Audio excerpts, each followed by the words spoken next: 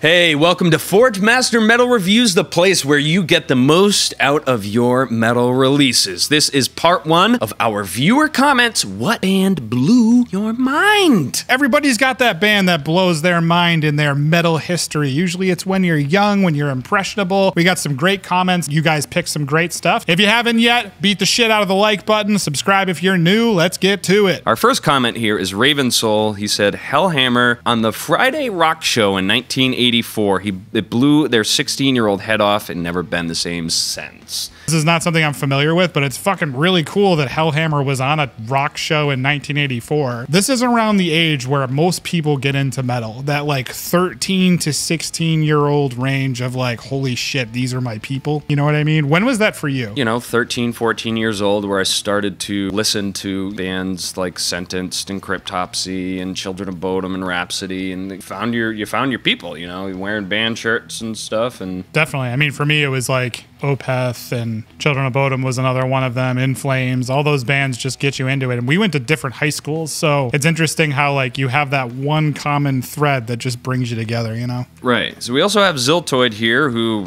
very obvious pick with Devin Townsend at Accelerated Evolution. Glad says Tool's Schism on the radio as a teenager, went out almost immediately to get Lateralis. Album completely blew my mind, especially being so early in the rock and metal journey. Even though the times have changed and the way that people have consumed music and or have been exposed to music, you're always gonna find your place. You're always gonna land where the universe intends you to land. I think, you know? And what's cool about it is all you got to do is dip your toe in the water, and then all of a sudden those spider webs form of like, oh, what influenced this band? You know, you have like Metallica, they were influenced by the Misfits, and then you have that entire evolution just kind of gets laid out before you, and then all of a sudden you're this weird historian of the whole metal genre, and you end up on YouTube talking about it like a couple of nerds. Tool's Schism is just such a great example because they were a band that when they first came out, it was like you never really knew where to put them. They were rock, they were prog, you know, and then all of a sudden you got all these music nerds that are dissecting them into the point of like looking at the Fibonacci sequence and overlaying it with Tool's music. And there's just this weird conversation that starts when you start to worship these bands and you get converted into a metalhead that just keeps going throughout time. Yeah. Now here's an interesting one from Eric. They said for starters, it was the Beatles when they were about 4, and then Rush and Porcupine Tree about 17 or 18, and then Death, followed by Enslaved. I think it's kind of cool how they kind of put their whole progression there. What do you think about that progression? That's awesome, dude, because I look at it like the evolution chart of like, you know, from ape to human. You know, not that the Beatles are apes by any means, that's not what I mean. I'm just saying like in terms of the evolution of your taste as you discover music, it's cool to see that unfold. And what's interesting here is clearly Eric is very into the proggy stuff. Right. Beatles, big influence on Rush, you know, and then you get into Rush, who are like the titans of writing catchy prog music, which is really difficult to do. Porcupine Tree is a great follow-up to that too. That's another band that's really good at writing hooks and things inside prog music. And I could see his progression too, getting a little more on the extreme side, you know. And I even argue that the Beatles had some extreme for the time songs, but you know, it's edgier and edgier, and then he lands on Death, and it's like, okay, yeah. And then you get into Enslaved, which is like, I feel like the Olympus of, you know, taking that extreme metal sound and blending with progressive music in the perfect way.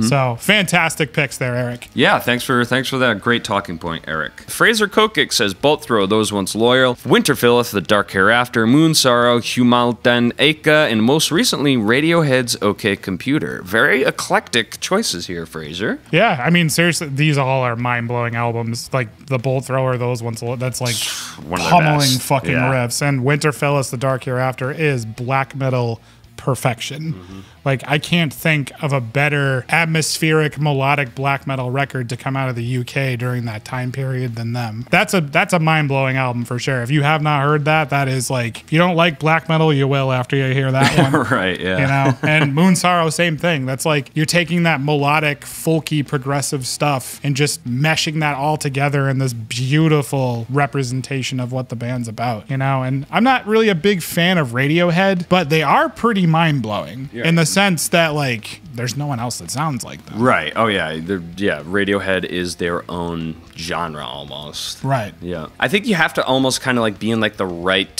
frame of mind or the right place in your life, you know, to have Radiohead, you know, fall into your lap and connect with you, but really strong picks. Thank you for sharing that with us. We've got Andy, who says he was 16 in 1994 and it was Machine Head. It was the first time he had heard Davidian on the Radio 1 rock show. They were very different than any other metal band they were listening to at the time, and in the UK, they got me into Testament in the more technical Bay Area sound. Thank you for sharing that with us, Andy. Great Fuck yeah, Andy. Seriously, I mean, this is a really great example of, like I said before, that spiderweb thing. You discover the more accessible band first, and then in this case, it's Machine Head. And then you start getting into the other bands that are a little bit more on the underground side compared to Machine Head, and in this case, it's Testament, which I don't understand why Testament never really popped off. They're like, if it was a big five, they would be the fifth, but no one ever recognized that, and it sucks. Like, why weird. not? You know? It's a good thing you discovered them, because Testament's on, they're still going and they're still crushing it, and they're a big piece of the metal scene's success. Mark, Queensryche, Promised Land, specifically the song I Am I, might seem lame now, but to a sheltered 14-year-old, it was like seeing the world in color for the first time. Damn, that is That gave me goosebumps, dude. Your mind was really blown by Promised Land. Right. That's an interesting album to pick. Most people would pick Operation Mindcrime just because of, you know, the hits on that record. But I mean, Queensryche is undisputed kings of influencing, Queens, just influencing so many different progressive rock and metal bands. So awesome pick there. Yeah. Alex, right up your alley, Opeth, Blackwater Park. My introduction to the band, I'd heard about how brilliant they were and how they were metal's best kept secret at the time, but nothing prepared me for the pure excellence of it all, and it's still one of my favorite albums and the one that they've never topped. You're speaking my language here, Alex, honestly, because this was the album that got me into extreme metal. I was in 7th grade, and I remember we were in between houses. It sucked. I was sharing a bedroom with my little sister, and we were 10 years apart, so she was super annoying, but I loved her. So I love her so much, but she was super annoying as a toddler. So my only saving grace was my Discman with Blackwater Park, and I remember my young, impressionable mind just wanting to learn how to play guitar and learn how to be a musician and all this stuff just because of that record. And I think you're right. I don't think they've topped it since then, but Still Life is a pretty close contender for me in terms of mind-blownness. We've got Carl, who says, Quiet Riot. I was 13 years old when Metal Health came out, and Kevin Dubrov's opening scream just sent a freaking chill up my spine, and I became a metalhead instantly. That is a fucking anthem. Yeah. I do not blame you for converting after that song. No, Great pick. Anyone who listens to that record and is like meh on metal, I don't understand you. Yeah, get the fuck out. Matt Davis, hard to say. For me, it generally takes a few listens before I'm reeled in, but some notable mind-blowing bands after thinking about it would be Ulver, Slayer, and Blood Incantation, with the best lyrics in the past 10 years or so, he's saying. Yeah. That's fucking deep. Cool. Those are great picks. Yeah, I mean, Ulver, I feel like we share that one, especially with Perdition City, because when that came out, there was nothing like that. I was floored. I couldn't believe that was like a real album.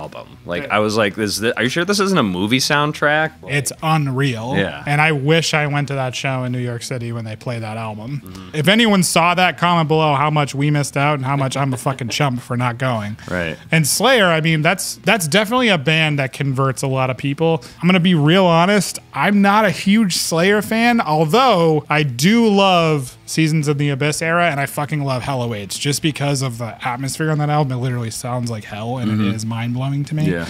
And Blood Incantation is just, that's definitely like its own genre-defining thing, but I feel like Tomb Mold are better. Ooh. So, you know. Thank you so much for leaving those amazing viewer suggestions. Be sure to like us if you haven't already. Subscribe if you haven't. Make sure you check out part 2 of this episode. If it's already out, go with the gods, Forgemasters. Steer clear of the boiler room.